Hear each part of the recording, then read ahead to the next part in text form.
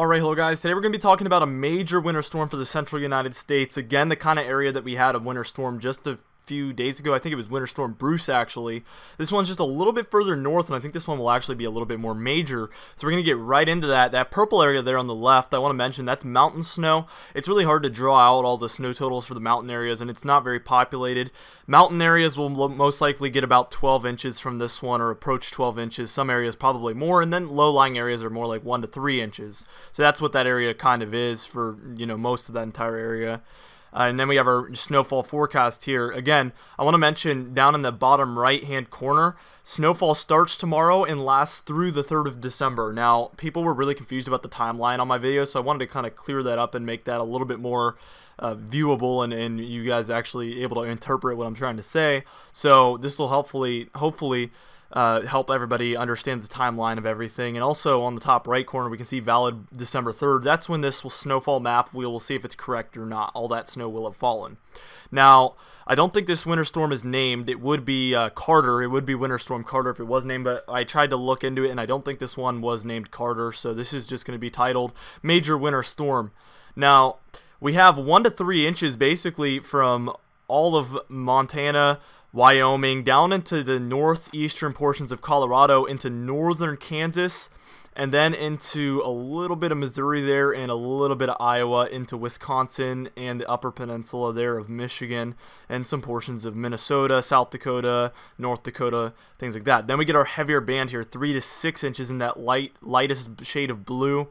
And that's going to extend all the way from Wisconsin all the way up to Montana. And then we have our 6 to 10 region. This is where things get kind of iffy, and on our very western side, you'll notice on that Montana, Wyoming, and some of those portions in South Dakota of that 6 to 10, which is our second darkest shade of blue, or our middle shade of blue there that you can see.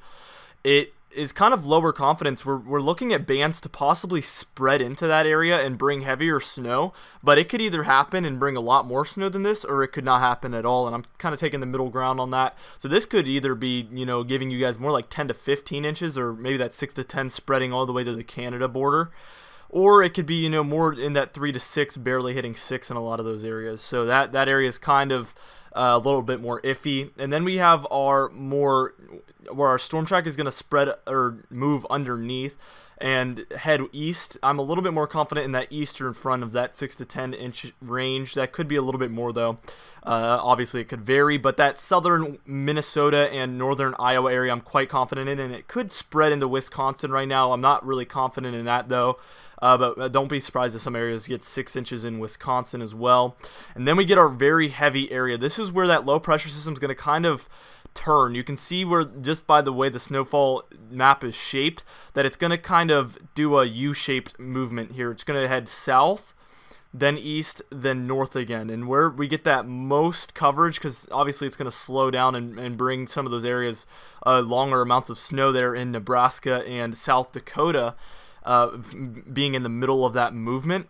This is how we get a lot of major snowstorms and some of the historic blizzards here for the central United States, is from a turning of the low pressure system, bringing more hours of snow, obviously. Now, this spells major snowstorm to me, and that's why I'm kind of on the upper end of things here, as opposed to other forecasters. I'm on the upper side of things. And I like 10 to 15 inches here for most of Nebraska, or about half of it, that northeastern side mostly, and then that very southern portion of South Dakota and a little bit of Iowa. And I'm even putting in a 15 to 20 inch region in the middle of that. Wherever that mixing line where you're not getting any rain mixing in or sleet, just north of that is where I think we will get the heaviest amount of snow. And I think a lot of areas will get above 15 inches in this one. That's why I put the 15 to 20. I don't see many people approaching 20 inches, but I think a lot of people will get above 15 inches with this one. This one really spells major snowstorm to me, major snowfall, so that's why I'm going on the upper end of things. The turning of the low pressure system spells it out to me, and going based off of history and everything that I know in the past, this again spells 15 to 20 inches for that purple area that you see in there. Kind of that black color is, again, the 10 to 15, and then that purple is 15 to 20 inches. That's where the bullseye looks to set up, right there in the central region of Nebraska. That could be moved, but I think it's going to be somewhere there in the kind of northeastern portion of Nebraska. Anyway, I hope everybody stays safe and has a great weekend. I'll see you guys in the next video.